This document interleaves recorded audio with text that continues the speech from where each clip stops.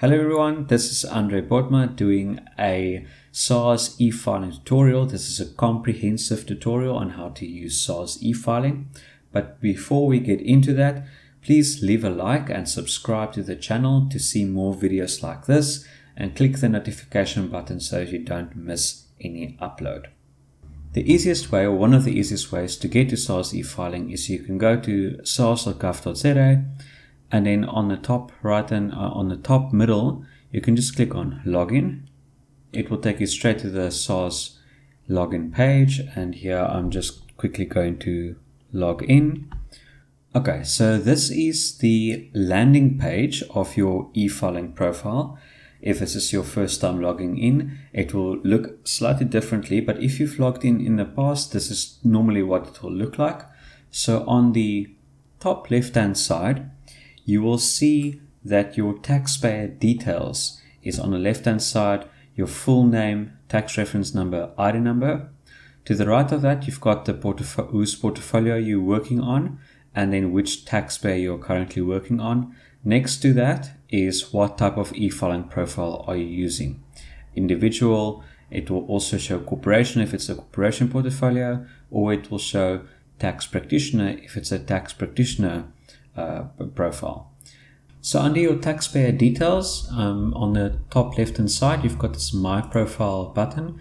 The only one that's really important here is Profile and Preference Setup, and this is where you can update your security contact details. This is generally the details that SARS would use to contact you regarding your e-filing, and also you can update your login details, your password, set up two-factor authentication, or a passwordless login.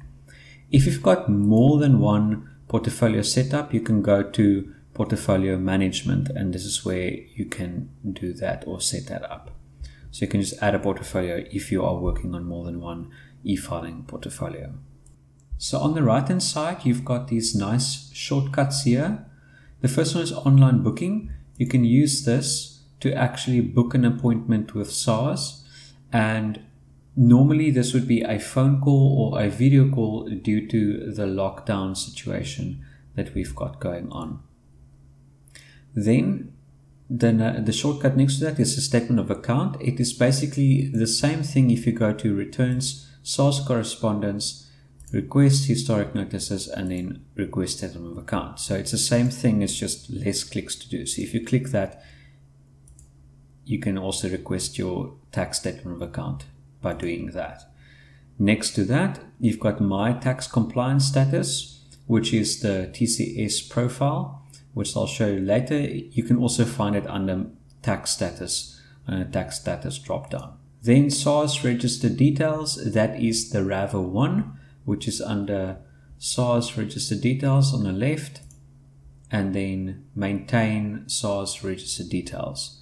And then finally, we've got Notice of Registration, which is basically a confirmation from SARS on SARS's letterhead with your income tax number and your details that you've registered yourself for income tax on. Okay, and that is it for the shortcuts on the right hand side. Next to the profile details, you've got this sandwich icon here. If you click it, it actually closes the menu on the left hand side. If you click it again, it brings back the menu. And so on your top right hand side, you've got all the specific functions of e-filing, of what you can do on e-filing.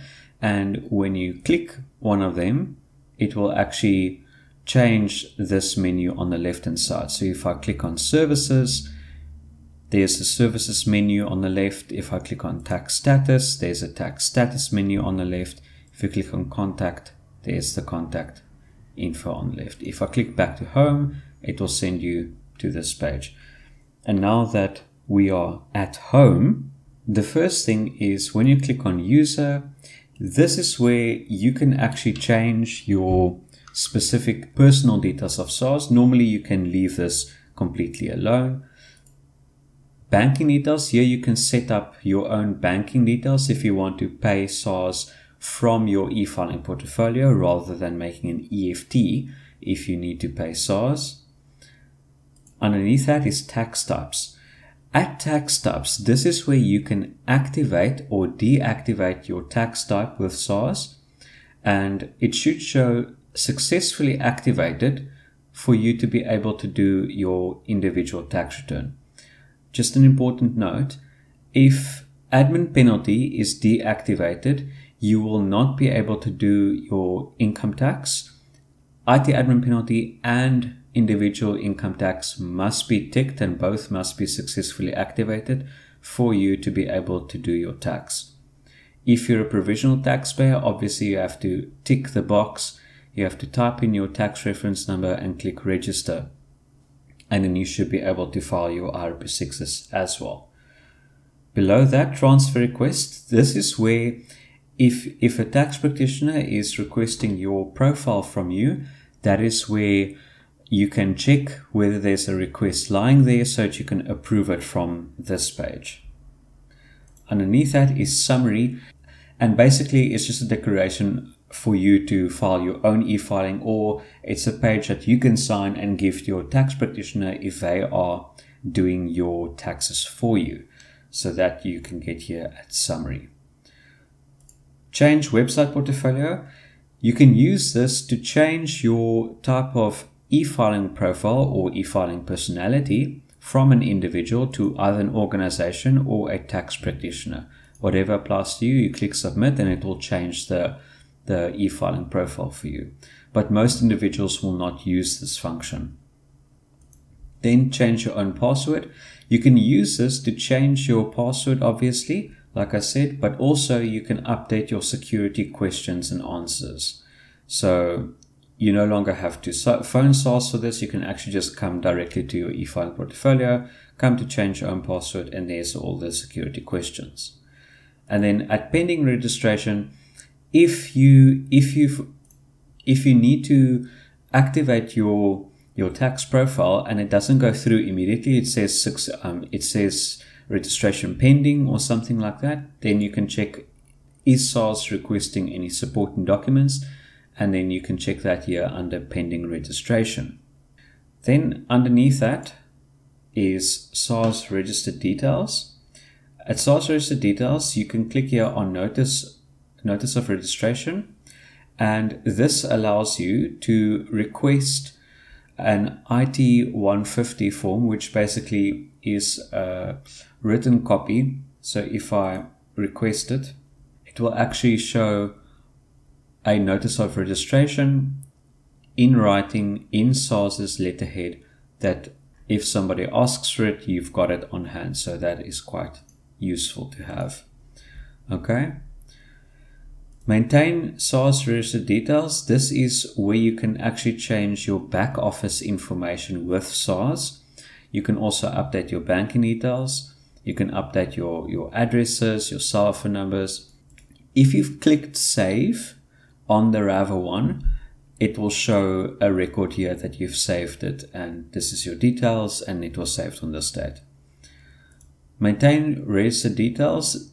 So instead of when you click save, you've clicked file on the Rava one, it will show here. This is where it will show the details there. Merge entities is not a function that I use often, or many individuals would use, so you can just skip this one. Then under letters, you can see this function is clear. I've never used this. And register withholding tax on interest, you can just ignore this. Most people don't use this function. Customs registration is not active. You can actually skip this. So the next menu function we are going to look at is returns, and this is where you are going to do the bulk of your tax work that you want to do.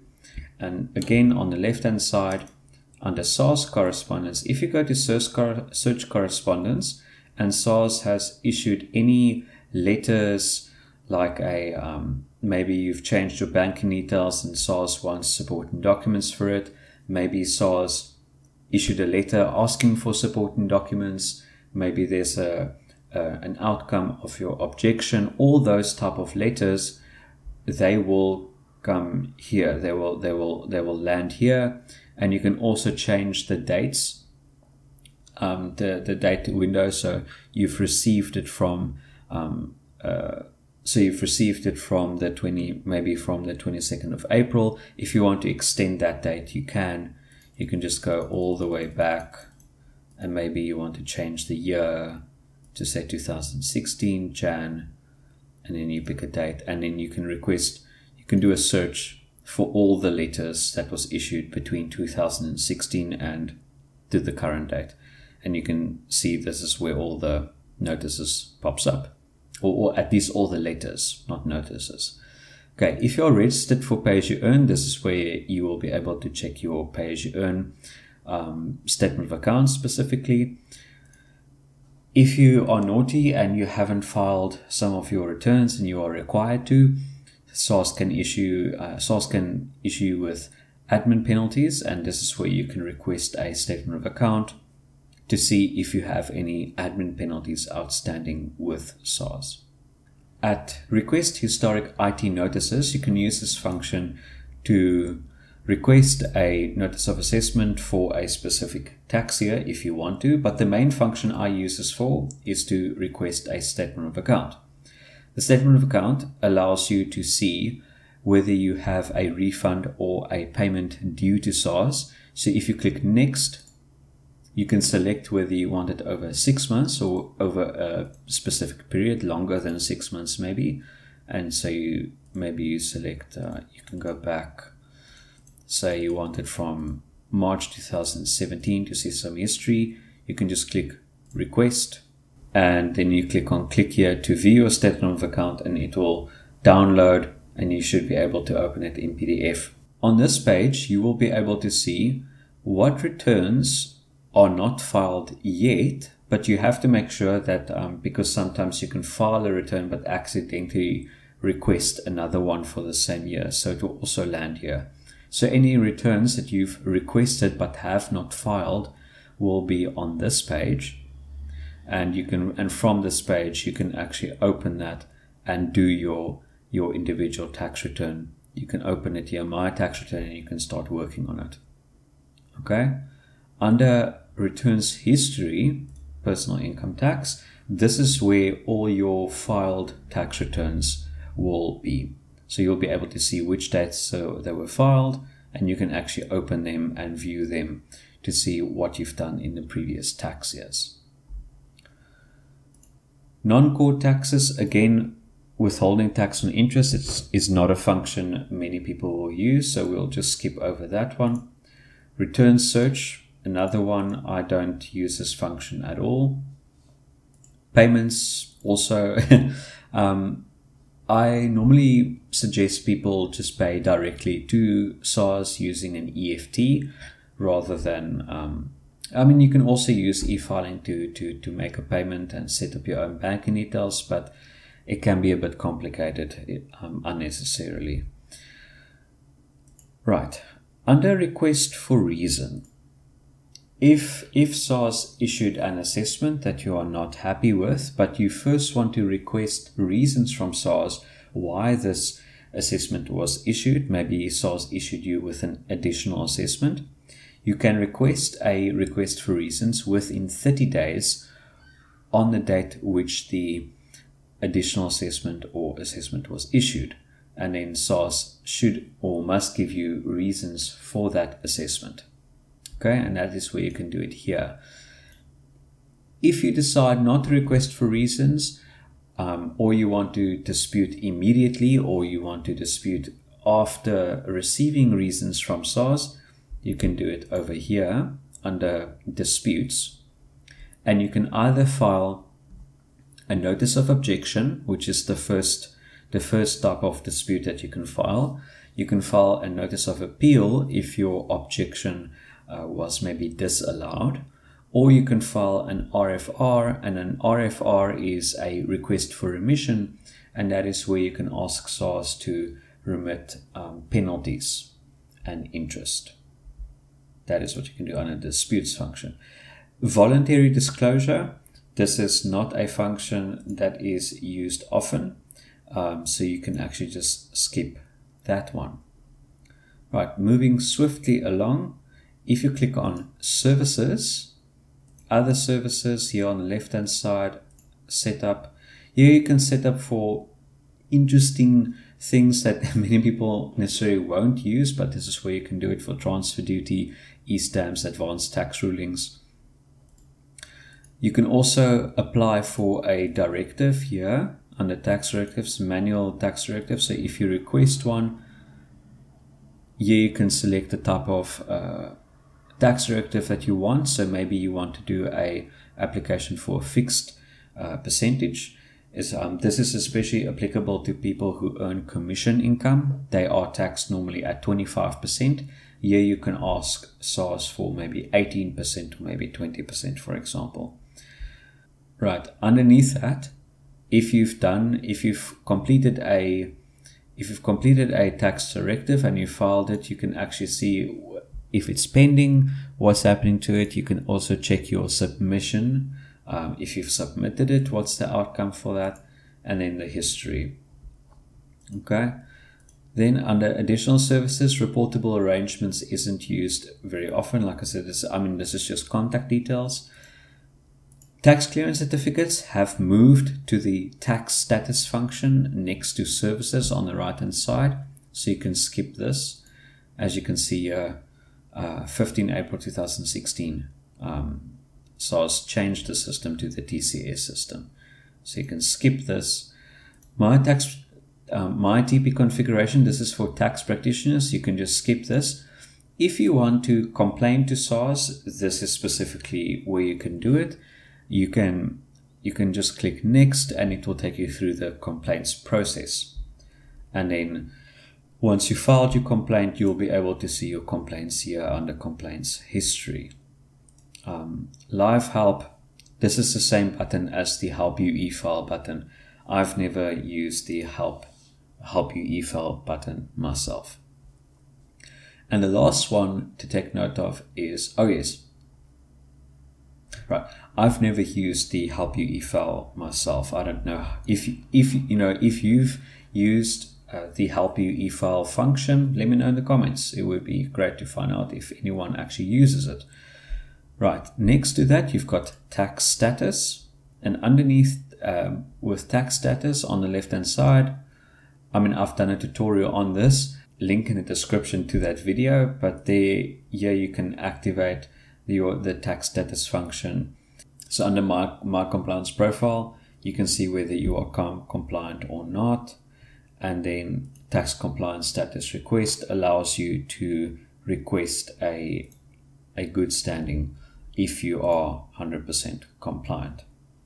Right, and the last function is contact, and this is literally just SARS's contact detail page.